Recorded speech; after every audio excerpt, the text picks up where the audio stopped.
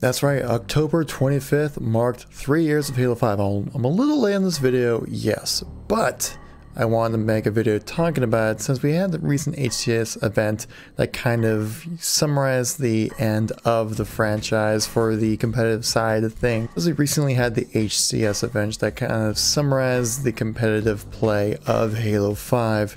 And I kind of wanted to talk about just my experience with Halo 5 as a game as a whole, how it launched and how it progressed to where it is now, and also just my experience as a content creator for the last 3 years of Halo 5. And to commemorate the 3 years of Halo 5, 343 actually granted us some new rec packs. So let's check it out right over here. You can see we have the Greatest Hits Customization Pack. Basically says gear up with some of the most popular cosmetic recs in Halo 5 Guardians. Contains 5 permanent recs selected from the most popular visual customization recs of rare or better rarity if available. Now I do have pretty much all the unlocks, but maybe there might be something that's kind of hiding around here that I don't have yet.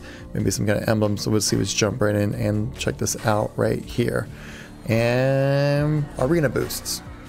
Big deal. I could use those actually to get to 152. That's kind of the last thing I have to get accomplished with this. Probably the same thing. Yes, exactly. But if you haven't logged into Halo 5 for quite some time, I know I keep seeing the video, my chat, about a lot of people saying that they have not actually had a chance to check out Halo 5 recently.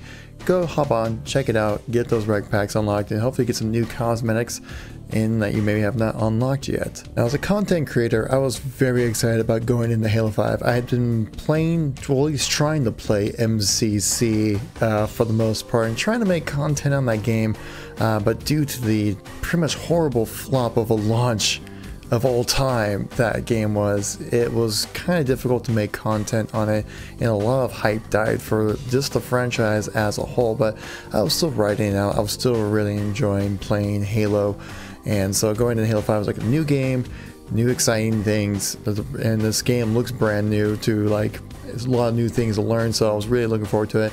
I was kind of hoping with the mentality being like kind of a tips and tricks kind of channel, with the idea of you come to my channel, you try to, so you can get better at the game. Little did I know that a lot of people are much better at Halo than I am. You know, seeing some of these players are able to get some incredible gameplays just playing some matchmaking, and I'm just like, dude, I just can't keep up with that. And also, my life at the time, I wasn't really able to grind out Halo as much as I would have liked. I really only had about 1 day a week I was able to play, and I play for like 6 hours, and that was it. So I wasn't never able to have a consistent game schedule for kind of keeping my skills sharp. So I never really was able to get very good at the game, starting out at least. And we had some mild success. You know, we got some pretty decent growth on the channel, which was fantastic. Really appreciated that. I think just that a lot of people were kind of let down by Halo 5. We'll get into that later though. I'm kind of talking about more the content creator side of things. And so I tried my best to at least upload, you know, 2, 3, maybe even 4 videos a week, just trying to do some stats, some information, some call outs, some news and information, just kind of try to do like various different types of videos, some review videos as well. Some of them did pretty well, some of them did, yeah, all right. And some kind of live gameplay commentary stuff, which I did like a Road to Rank series, which is like I uploaded first 10 matches it took me to get a rank, and at the end of the series, obviously you get your rank, and I try to summarize everything. That series did okay, at least for my size of a channel. Maybe hopefully with Infinite things might improve, but we'll see how that goes. I figured it was a great way to try to create daily content, and so I found the videos were like kind of alright, really. And honestly, for Halo 5 I was kind of hoping for like a big break kind of moments. I didn't really have necessarily an exact goal of what kind of subscriber count I wanted, but I wanted to kind of break the mold to where I can at least be a notable figure in the community. And I don't think I wasn't really able to accomplish it really with Halo 5. Though as of recently, things have definitely gotten better, especially during the build-up around Infinite, for basically the build-up from Halo Online to the Infinite announcement. I was actually gaining quite a good amount of subscribers and notoriety to our point now actually people recognize me, which is kind of cool. I think also building up a community on Twitch that I've been working on has really helped me out that end as well, because I've tried to rethink about how I create content on the channel ever since then, and it's been trying to pay off a lot better. Where now I'm not really focusing on trying to be like tips and tricks or trying to be the entertaining guy or anything like that. I focus my videos more on like what people are talking about, what would people search for on YouTube, make a video on that, be it tips and tricks, commentary, topics or something, trying to talk about the game as a whole. Now the launch of Halo 5, that was a bit of a mixed bag, I would say. It gave you the core aspect of Halo, at least, like the bare bones of like what makes Halo great. It launched basically, at least for the multiplayer end of things. But not having big team battle was a big setback for a lot of people. And being kind of forced into playing Warzone for the first month, not launching with Forge, I should say, and also the minimal map count. And I can understand like why 343 decided to go with this like monthly update for at least for first like year and a half, I think it was, or first year of Halo. That way, just to kind of keep people coming back to the game as something new, something fresh, to kind of go give you a reason why to play. Because there was a big issue with Halo 4 is that there was really high player count at first and then steeply dropped down. And so 343 thought it would be a great way to release content over like a period of like a year to make it so then people will keep playing. But the thing is though, what 343 did was they kind of cut content that people kind of expected from launch and kind of trickled it in over time. And I think it really overall hurt Halo 5 rather than actually helped it out, especially with having game modes like Infection, which is like one of the more significant popular game modes in Halo as a series. You know, I don't think it launched until May after launch. So it was like 6 months after the launch or something like that.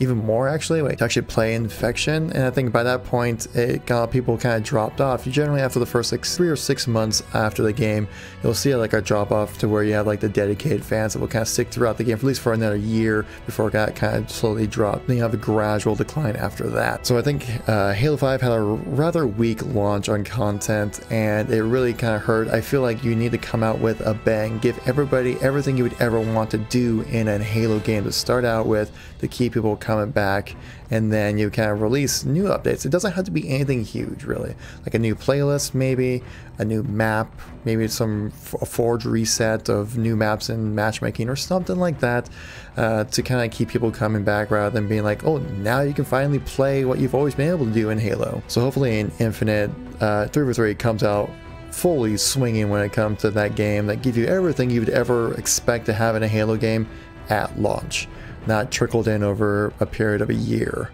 Gameplay wise, there was a lot of controversy between that. You know, some people really liked Halo 5's gameplay. I personally do. A lot of people didn't like it. So there's plenty of content talking about like why people don't like it or why people do like Halo 5. I do think for the competitive side of things were a bit tricky. Yeah, because I can see that 343 tried doing a bit of a synergy when it came to your standard Halo gameplay and the pros gameplay. They wanted to have the exact same game played by casuals as you would by pros. But the thing is that the game was a little too sweaty for casuals and a little too casual for pros, and so there was a bit of a kind of back and forth when it came to balancing out competitive Halo 5 for the first 2 years. And not until this last year was when I really feel like Halo 5 really hit its stride of a really good solid gameplay. I think the last year of HCS has been fantastic for gameplay and maps and just pretty much everything involving with it. I think Halo 5 right now is absolutely fantastic. Sadly though, the last HCS event just happened for Halo 5, so we're not going to be getting more competitive Halo 5, at least big name streams, for quite some time. Maybe some kind of low-key, you know, grassroots stuff like I mentioned in the previous video, but other than that, that's about it. So maybe if 343 was more willing to listen to pros to hit that stride of good gameplay earlier on in the year, or Halo 5's game lifespan, I think that would have worked out really well.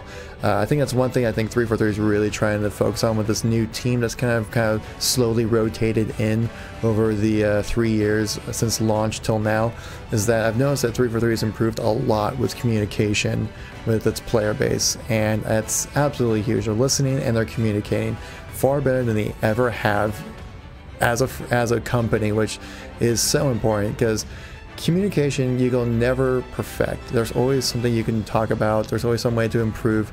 Communication between player base and the franchise is much like a relationship. It's something you always have to work on, and it's something you can always improve. And I think 343 is taking those steps, especially in the last year with the recent MCC talks about those updates as well, that be more transparent, letting people know what's going on in the future for the franchise, so then it's just the players know what's going on, have something to look forward to, and keep us excited. Give us reasons why to be excited for Halo. So moving forward, I am very excited about Halo Infinite. I'm very excited about the Halo franchise. I see us only growing. I see fantastic things coming in the future, especially with this grassroots program that was recently announced. I am excited for Halo. Halo 5, it was good. It wasn't amazing like some older classic Halos. It was really good though. I would still go down. Since the beginning, I've always said that Halo 5 is the best Halo multiplayer since Halo 3.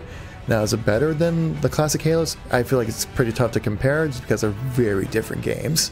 If you go back and play the two, you'll know that they're completely different skill sets, basically, and mentalities when it comes to playing.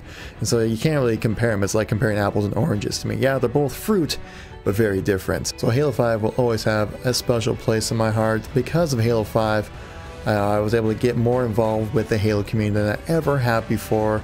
Like I said, I'm a mod on the Twitch channel, so that's pretty cool. I've had a chance to interact with some devs. I've gone to some Halo events because of Halo 5. I met some awesome Halo YouTube and stream guys at PAX because of Halo 5. So because of Halo 5 will always have something special for me, because it's opened the doors to more opportunities, and hopefully with this grassroots thing, doors keep opening for us here on the channel. So guys, thanks for watching the video. I greatly appreciate it. Let me know in the comment section down below what your thoughts and experiences have been with Halo 5. I do read all the comments and try to reply to most of them as well. If you like this video, I kind of like more topics on Halo commentaries, please make sure to tap a like, as it lets me know you want to see some more content like this. If you missed any content from me or want to stay up to date with anything Halo related, make sure you tap subscribe with the bell, keep you notified every time we do awesomeness on the channel, which is going to be every time. Anyways guys, thank you so much for watching. I greatly appreciate it. Check out the videos on the screen right over here. If you missed any content from me, I'll catch you all in the next video. Peace out.